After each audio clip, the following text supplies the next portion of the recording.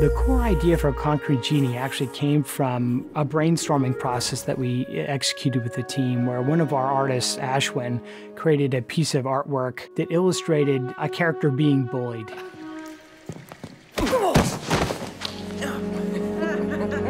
And he overcame that by creating artwork within the wall.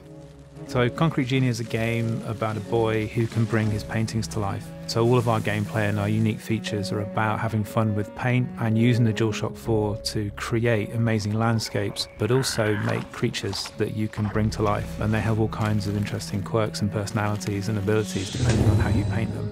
The goal is to make anyone feel like they could be an artist. It's a big part of our player fantasy. It's effortless and it's full of joy, and a lot of our progression mechanics in the game are about learning these new techniques for you to play around with and have a lot of fun with. We're really lucky in that we wanted to use the power and the tech of the PlayStation 4 to make the drawings come to life within the walls. And we've developed an awful lot of technology as well as design mechanics to help anybody make something as effortlessly as possible in this game. I, for example, can't draw in real life, but in this game I feel like I can. And so whatever the marks that you make with the DualShock as you gesture around in this world, we take that mark that you've made and we embellish it and we grow it into something really beautiful. I'm hoping that people get that same feeling that they did when they were kids and sort of drew with a crayon for the first time or looked at the first illustration in a children's book. I really hope that people feel that when they're creating their own artwork. We can animate and bring to life these incredible creatures who all have their own AI and their own distinct look, and they're all completely unique to each player. It's not just about creating artwork. It really is quite a bit more. It's about the adventure also.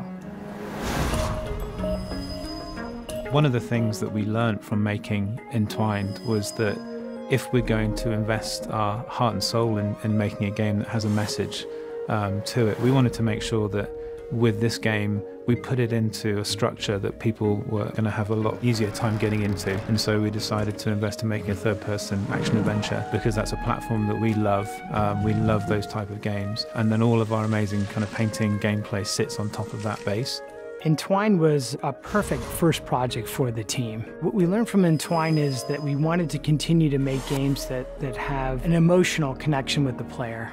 You know, games that have heart. And that's sort of one of our internal mandates, is that we make sure that we have games that resonate with people from an emotional point of view. That's been important for Concrete Genie.